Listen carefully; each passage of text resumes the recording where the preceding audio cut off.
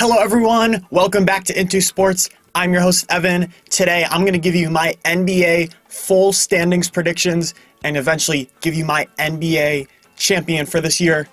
Before I start, do me a big favor and click the subscribe button if you're feeling extra generous. So let's go to the West first. My number one seed in the West for the second straight year is going to be the Utah Jazz. I think Donovan Mitchell is the most underrated star in the NBA, and I don't say that lightly. This is a guy giving you 34 a game in the playoffs over the last 2 years. And they've surrounded him with a team full of shooters. They shoot the three well, and they shoot it a lot.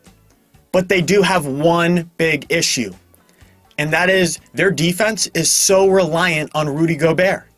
But if they face a team with a stretch five, and they can take Gobert out of the paint, they can expose him on the perimeter.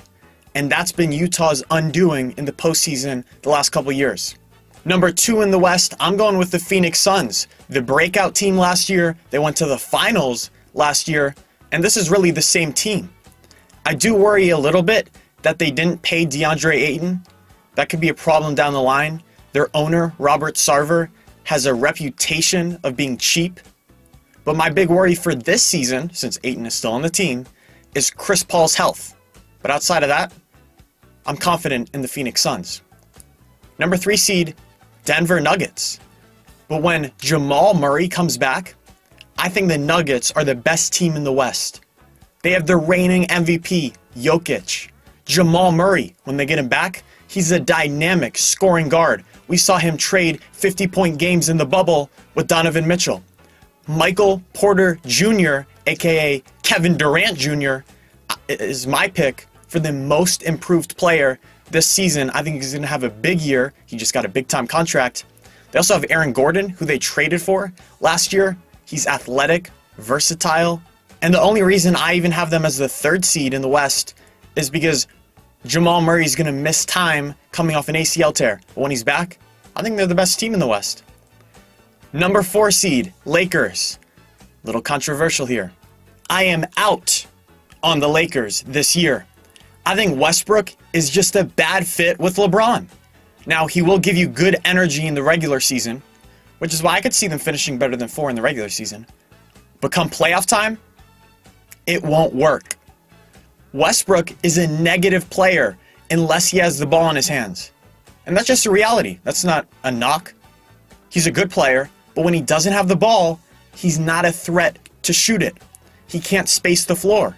So actually, teams can play off of him and help on other guys. But in the playoffs, I want the ball in LeBron's hands. So Westbrook is going to have to play without the ball.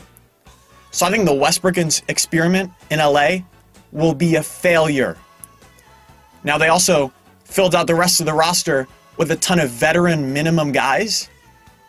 And people like a lot of those guys, you know, Carmelo. But there's a reason they're minimum guys. Some big names, but not big-time players anymore at this point in their careers. Also, LeBron is no longer just a tier above the rest of the league like he used to be in Miami and Cleveland. So I'm not high on the Lakers at all. The number 5 seed, Golden State Warriors. Now, this team is third in championship odds according to Vegas, the sports books. But I can't agree with that. Last year, they didn't even make the playoffs. And their big offseason additions are 2 rookies in the draft who are still teenagers, and Klay Thompson, coming off an ACL tear and an Achilles tear, hasn't played in 2 years. So I don't think the Warriors are just that much better than the team that didn't make the playoffs a year ago. Mavericks at 6. We all know Doncic is obviously great. But who do they really have around him? Because if Kristaps Porzingis can't return to form, then Tim Hardaway Jr. is not going to be enough to take this team to being a conference finals threat, despite the greatness of Doncic. 7, the Clippers. Now, Kawhi is likely going to miss the regular season coming off an ACL tear he suffered in the Jazz series. Now, if he does come back for the playoffs, I think you could make an argument this is the best team in the West this year. but I'm not really sure what the timeline on Kawhi will be because nobody knows what Kawhi is going to do. But the Clippers at least did prove to be a solid team without Kawhi. They played the Suns pretty tough in the Western Conference Finals. 8, barely slipping into the playoffs. The Trailblazers, but really it's the same story as every year. They're a good team, playoff type team, but they're not even close to being a threat to getting to the finals or winning a championship. So I think Damian Lillard, I'm surprised he hasn't asked for a trade yet. I think this coming offseason is when he will realize, we're not getting anywhere. I'm sick of being the 8th seed. Let me get out of here. Barely missing out on the playoffs, the Grizzlies. We know Ja Morant's a really, really good young player, but pretty quietly, Jaren Jackson Jr., aka Triple J, has been playing really well, and him and Morant could be a dynamic duo of the future. Pelicans at 10.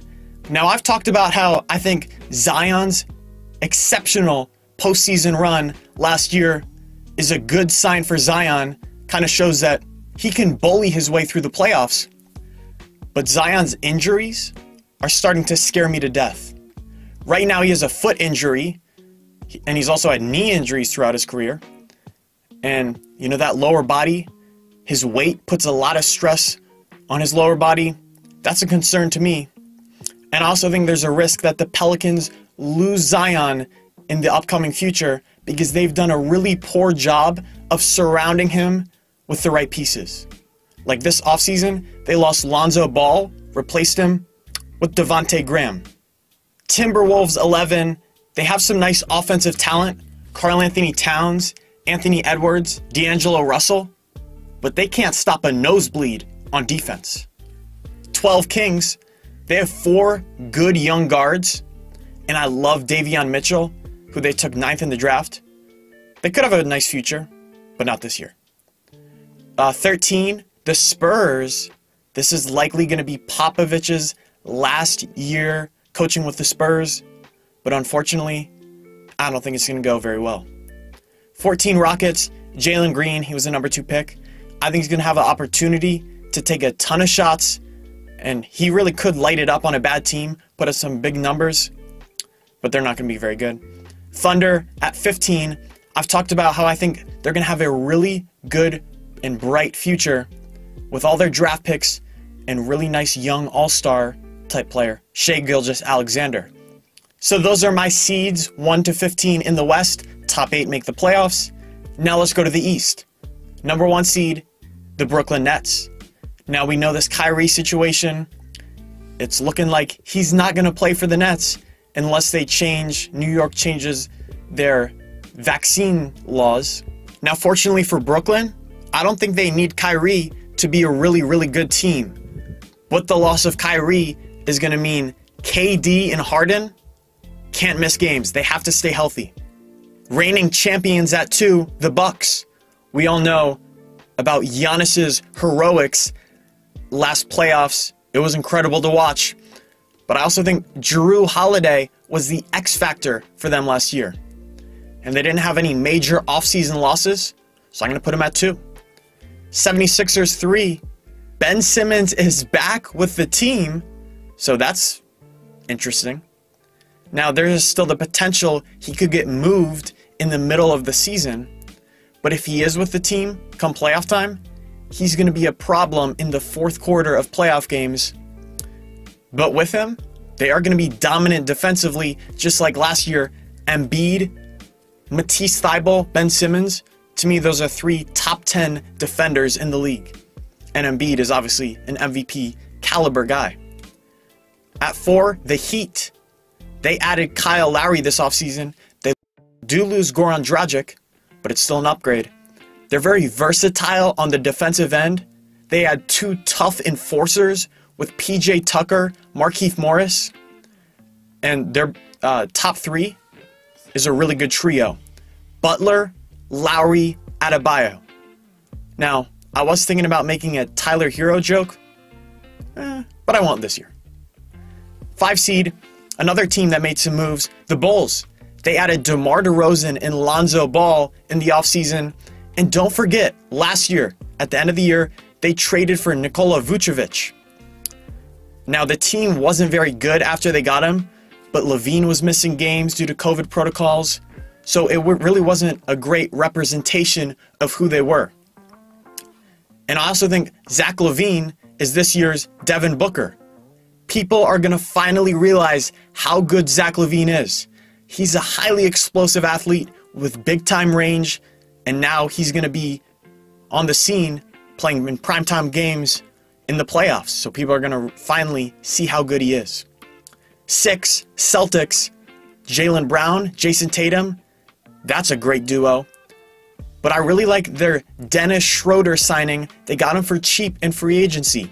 I think that's a big-time value. I think Schroeder could be a big-time difference maker for the Celtics this year. Now, even though I thought Brad Stevens was a really, really good coach, it seemed like it was time for a new voice in the locker room. They get that in Ime Udoka. Now Brad Stevens in a front office role. Celtics, I like him. I put him at 6.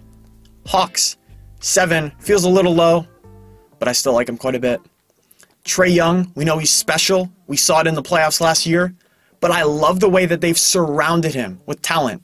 They surrounded him with so many shot creators, so many shooters, and bigs like Capella that complement Trae Young, able to catch lobs at the rim. 8, Pacers, barely sneaking into the playoffs. This is a team that really doesn't have a star, but they have 5 really, really solid players. Now, last year they had 2 issues. They didn't make the playoffs. Their issues were coach and health.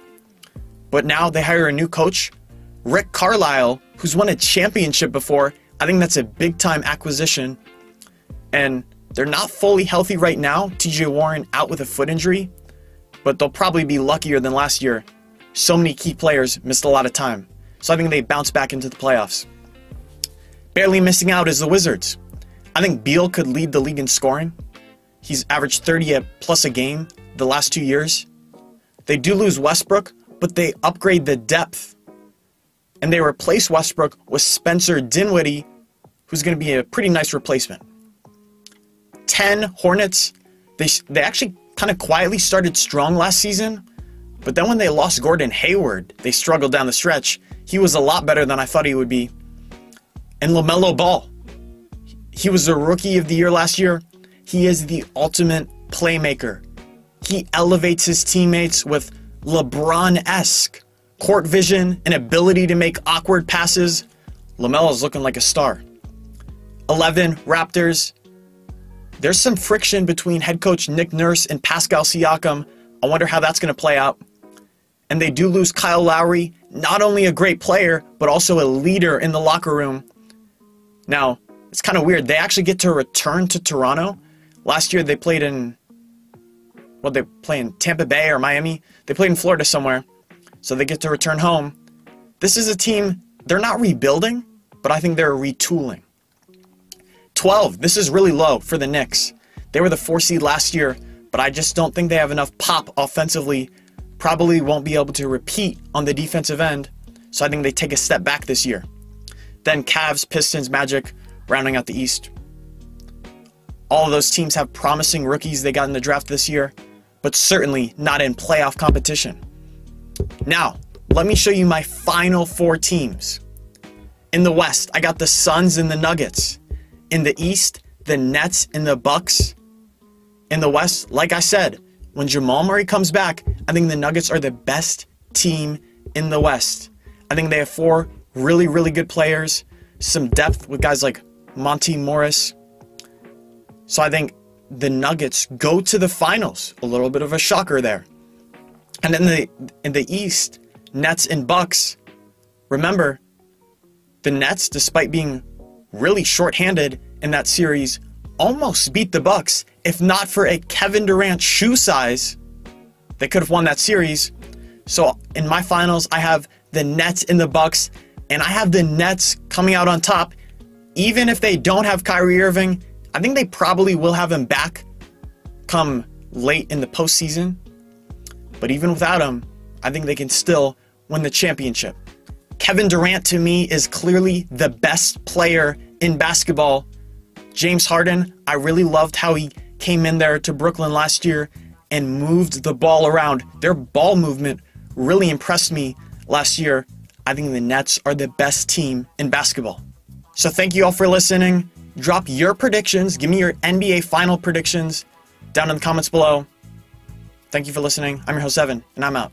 Peace.